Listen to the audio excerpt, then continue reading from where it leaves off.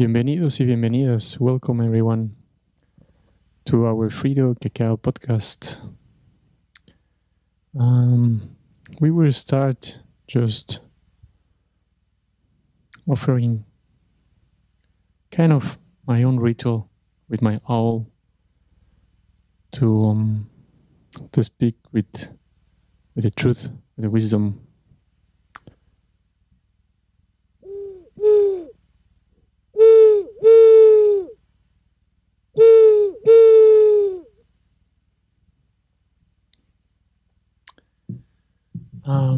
I have one cacao here in my hands, warming my body.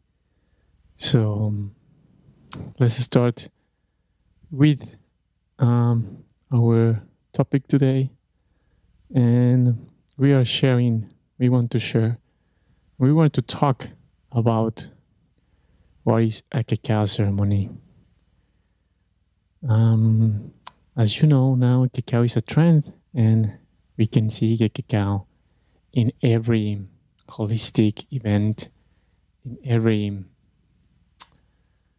spiritual work that we are doing, meditation, yoga, sound healing, all that kind of spiritual events. Now we are seeing the cacao in all of them, or almost in all of them. So I think we need to know more about it. We need to know what is happening in a cacao ceremony, and we need to know what is a product called cacao ceremonial. So we will start with some questions to all of you.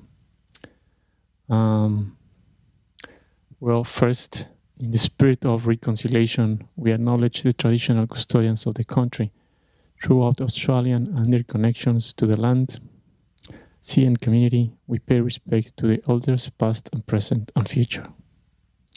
We respect all ancient South American civilizations or Latin American civilizations to allow us to speak with their knowledge and their truth. The first questions are, what does cacao mean to you? Before talking what is a cacao ceremony or what is a ceremonial cacao product, what does cacao means to you? Do you have experience with a real cacao ceremony? How do you differentiate a unique cacao ceremony? Does everyone can do a cacao ceremony? What do the people looking in a cacao ceremony?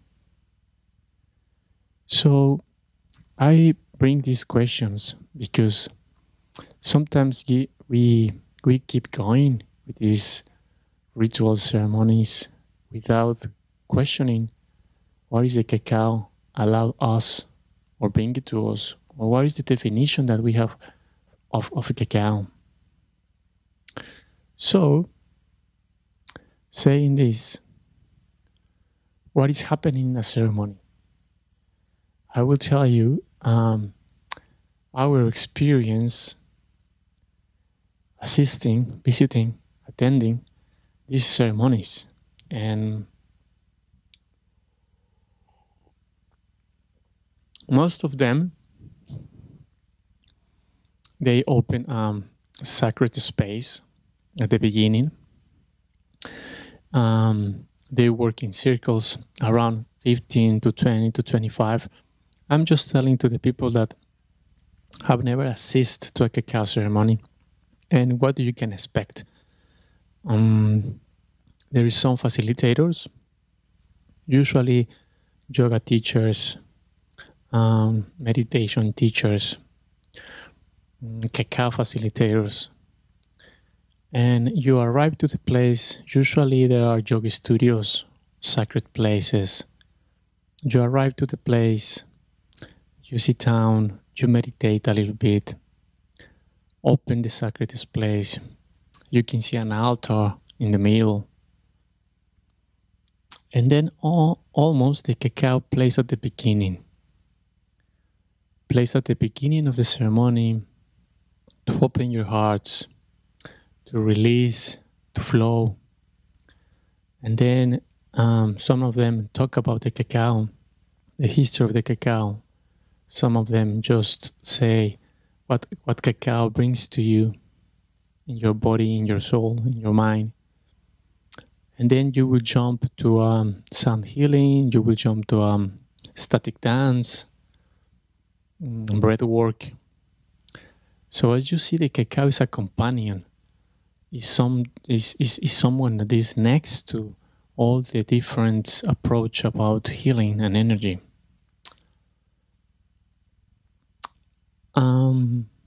Some of them we are using a lot of cacao to dance.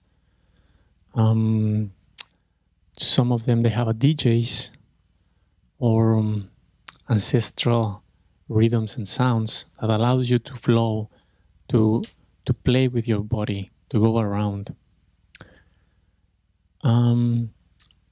What is my own experience attending these ceremonies? And I just feel almost not connection and not respect to the cacao, to the plant. Some of them, they don't talk anything about the history of the cacao.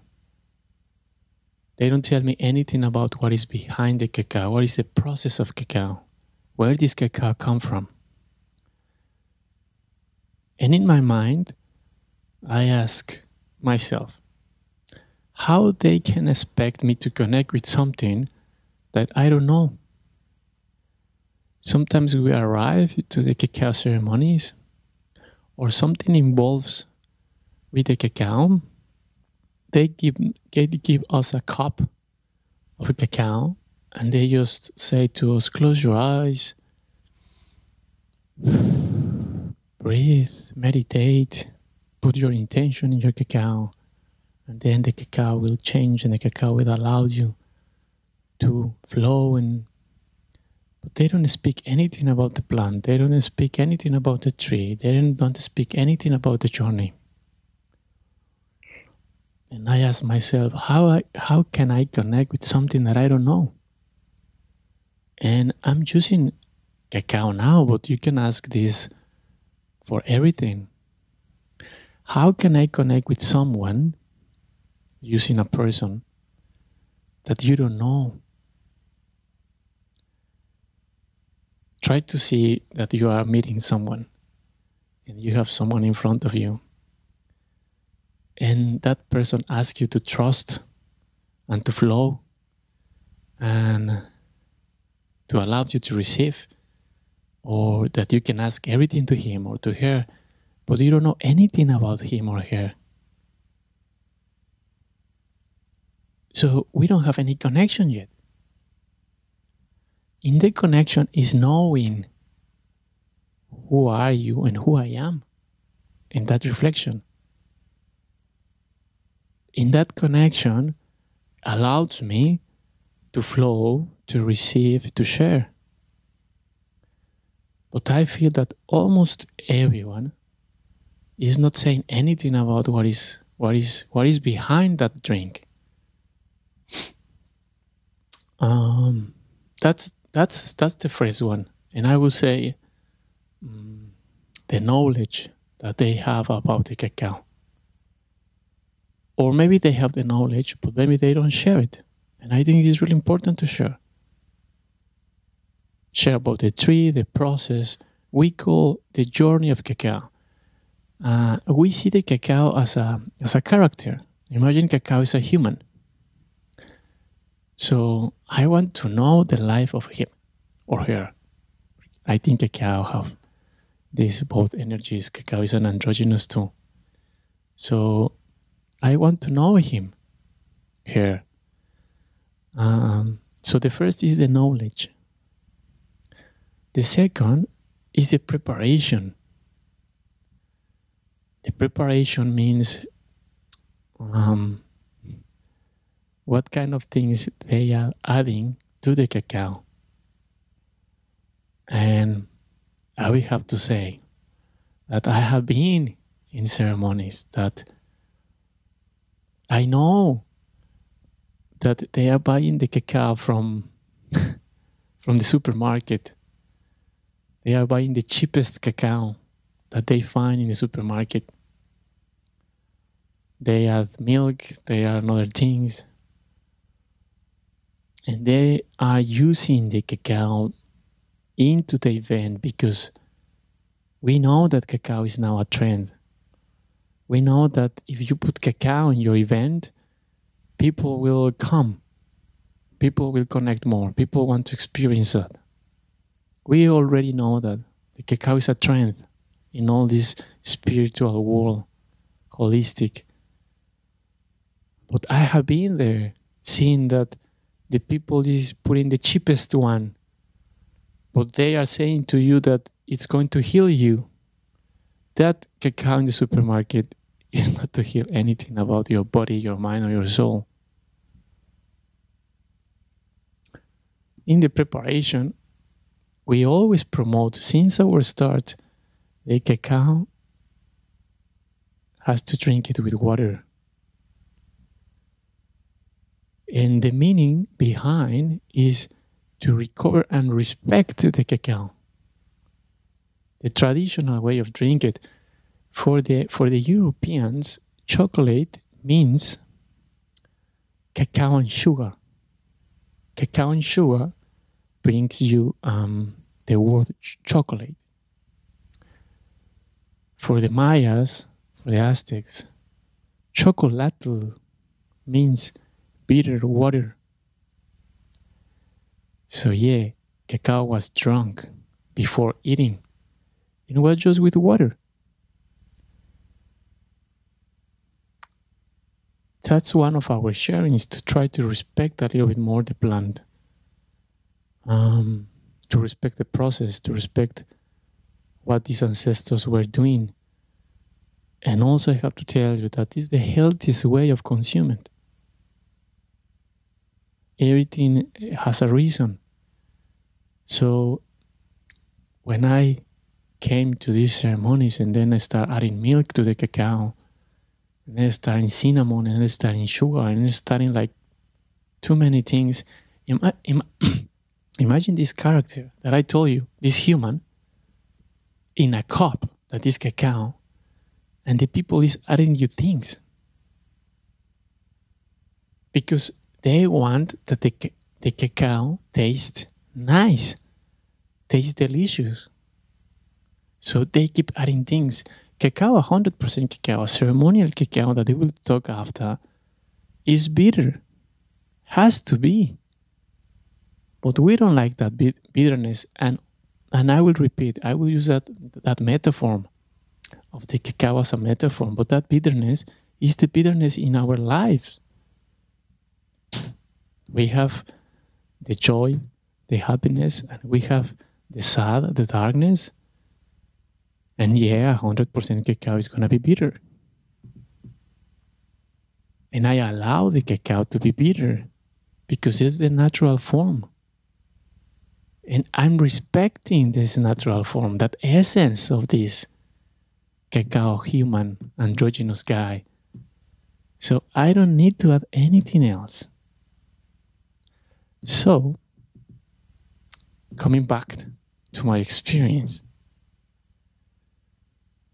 not talking anything about the cacao, the story about him or her. Look the process, how they are preparing the cacao. The traditional things that they serve in Europe. I have a hikar in my hands. The hikar is a traditional cup. It's a coconut, kind of a coconut. It's a fruit that grows in Mexico. And this is where the Aztecs and the Mayas drink the cacao. Again, it's a fruit. It's natural. It's grounding. Sometimes they're giving us the cacao in a plastic cups. I don't know if we are aware of that kind of details. And I'm just, it's a way of sharing for everyone, including me, including us, to create a more conscious around the cacao. all the things that I'm telling you, it don't come from me or mine. It's just different knowledge that we are absorbing from different sources, and we just keep sharing the message. There is different type of ceremonies. That's also a different rituals that we have to share. I have been assisting in the cacao ceremonies here in Australia. There is another ones in Bali, South Asia, really popular in the pyramids of Chi, that we will keep going and sharing. We will have to invite more people and share their experience. There is another ones in Guatemala, in Peru, obviously Latin America, Central America. So what is happening in these cacao ceremonies, and what's the difference? As I told you, it depends of the facilitator. They are using sometimes tarots. They are using dancing, movements, yoga, meditation, sounds. Sometimes they are singing.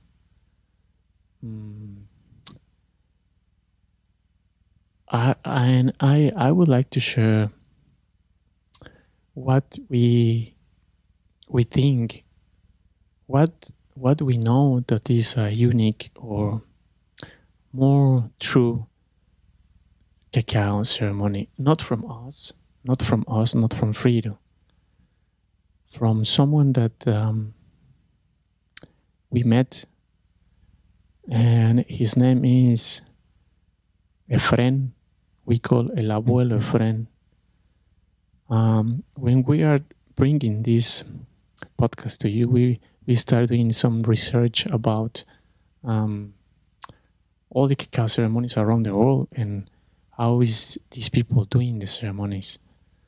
And we met the Abuelo Efren from the Maya land, from Tabasco, south of Mexico.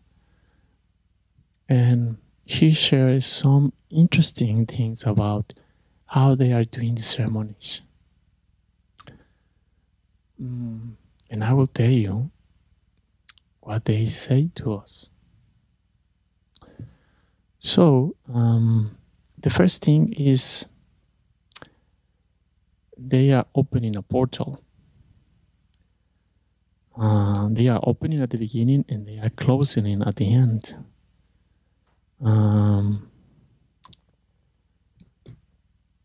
For you to call a product cacao ceremony, it involves that the place where the cacao is growing is an ancestral sacred place. Means that the cacao, they call the cacao tal, that is the house of the cacao, is where the cacao is growing. Imagine the cacao has a house with a lot of trees, with a lot of birds, with a lot of animals, insects, reptiles, plants. More than 180 plants inside the cacao tal. So that house, to put it in a way, it have to be sacred. You will have to allow nature convert and transform that place into a sacred place, and that means they are respecting that place. They growing that tree of cacao with an intention. So these people, they are growing with intention, not just to commercialize the cacao. They put the intention for healing. So, do we know when we are drinking cacao in a ceremony, do we know what was the intention of the people that was living in the cacao tal to grow that cacao? We know that. So when I asked the abuelo friend if if everyone can buy a cacao ceremony, the answer of him shocked me, because when they put the intention, they took the cacao, the fruit of the cacao, only 2 times per year to do the ceremonies. And the first one is to forgive.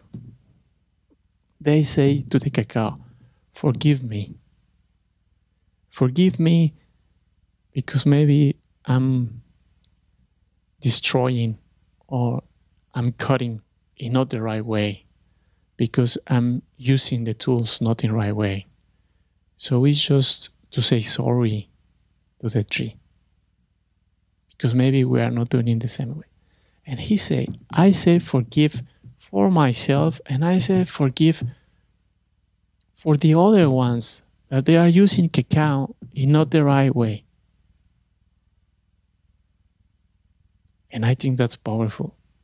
He's saying sorry in the first ceremony that they are doing, the first to the cacao, not to us, to the cacao.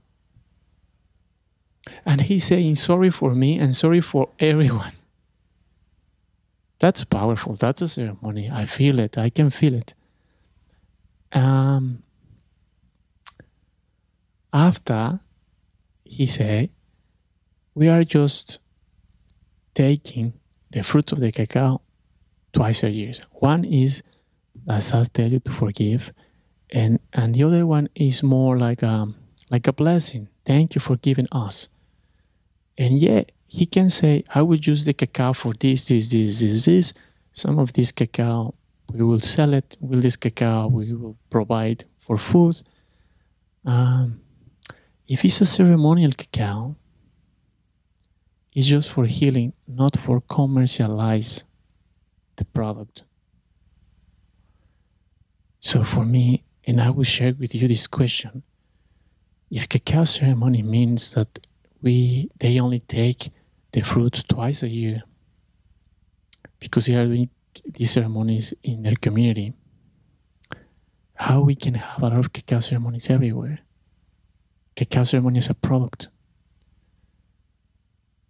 If a product, a true one, called cacao ceremony, has not to be commercialized, because if you look as a product, the energy of the cacao is lost. Because again, you are taking the cacao for a different reason. I told you at the beginning that we see the cacao as a human. And I love this because I think we can connect more easy to the way that I'm sharing to you. So imagine the injury of the cacao for many, many years is the commercialization of it. That's the pain point for all these years to the cacao. Since the Europeans arrived, since the Aztecs arrived to the Mayas territory, because the Aztecs, if we remember, the Aztecs was the one that they looked the cacao seed as a currency. And the Aztecs, they were dominated all the civilizations around. So they asked them to pay with cacao as a tribute. So it's like paying a rent with cacao seeds. So they transform that pureness, that spirit, healthy way of seeing cacao into economy thing. Since the Aztecs, then the Europeans came, and then we have one of the most selling products called chocolate. And try to look the human that I'm telling you, where is cacao? And we don't care who is cacao. We don't care. We don't realize, but I'm using the metaphor for cacao of we don't know the source of the things. We don't care. Chocolate tastes nice. We can buy for $1 and that's all. And it's tasty and delicious and it's sweet. We don't care.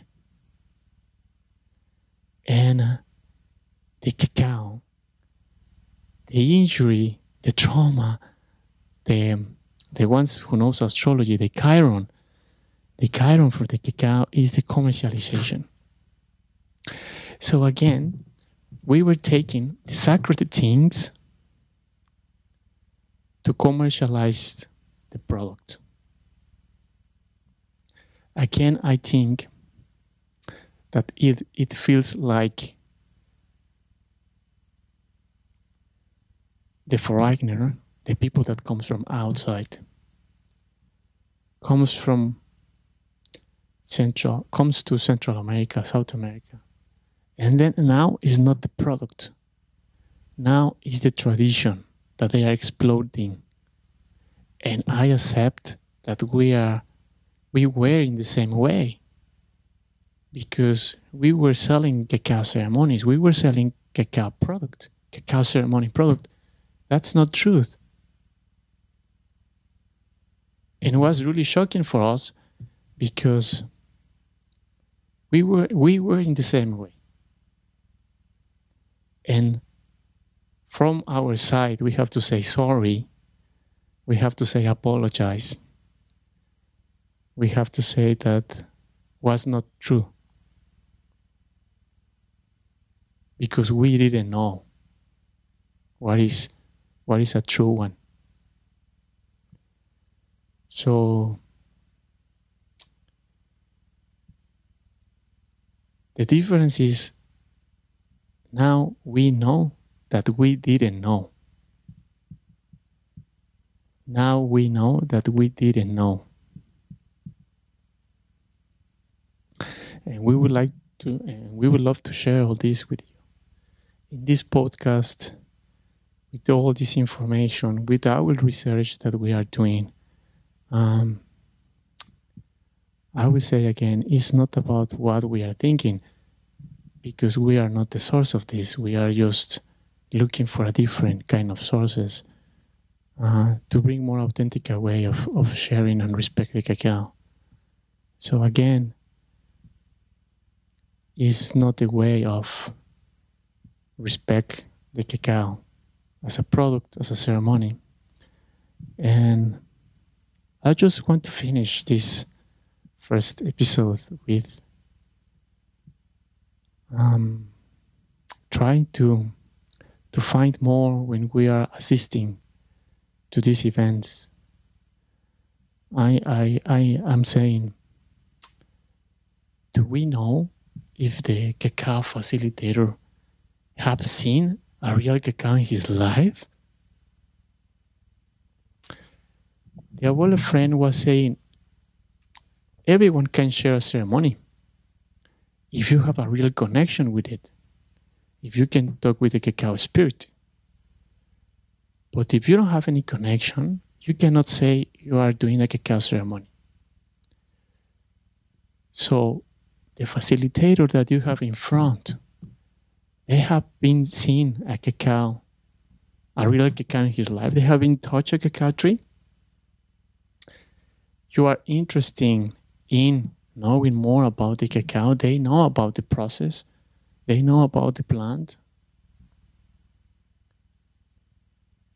So we need to know more things about what we are absorbing. Do you know where the cacao comes from? What was the intention of growing that cacao? It's just not to go to the event and absorb what they are sharing to us. It's more to go a little bit more deep. And that's our purpose with this podcast, just to share and share the way that we are looking the cacao. Hopefully, we'll see you here the next time, sharing more cacao journeys.